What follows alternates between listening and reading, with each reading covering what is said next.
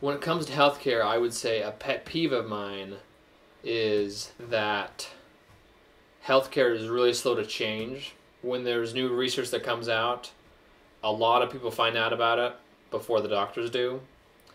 And especially when it comes to like diet and exercise, there's a lot of research out there, that's pointing to pretty much saying that a lot of the stuff we've been teaching for years, for 30, 40 years, it's kind of wrong.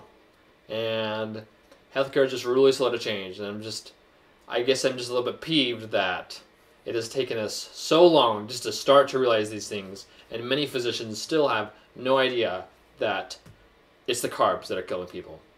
Some doctors have figured this out, or other researchers, they find a lot of data about like insulin resistance and diabetes and different treatments that, the successfulness of different treatments and, diets. Think, what does this, how does it affect cholesterol? And it's like, so many people are blaming, fat.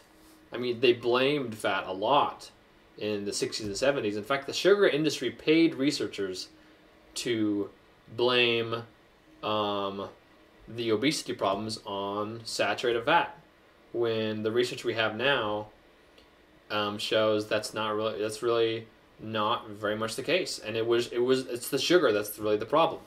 I would say when it comes to acute care, you can't get much better than the United States. You fall off a cliff, you get life flight to the hospital, and you get excellent care in the hospital. But when it comes to chronic issues, then you still need the advice of physicians and everything. But better what you can do, even better, look at the data yourself. Find, academic, scholarly evidence. They get paid to treat people. They don't get paid really to learn the new information that's coming out. And so, they also tend to get set in their ways. So I think the best thing you can do is be open-minded and take everything with a grain of salt and ask, where is the evidence? Is there research-based evidence behind this? That can really go a long way, because there's a lot of practices that have research-based evidence behind them now that doctors, maybe aren't aware of. Be willing to challenge it. Never be committed to any given idea 100%. Always be open to new ideas and be open to new evidence, but you trust the evidence. You don't just trust a news article that says, oh, this and this and this.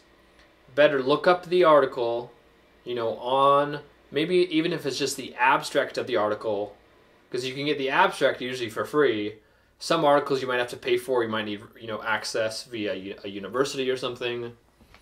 But look up the article and see what the article says, because the original peer-reviewed article. Because news articles and magazine articles, they may quote this study, but they misquote it, or they quote it out of context.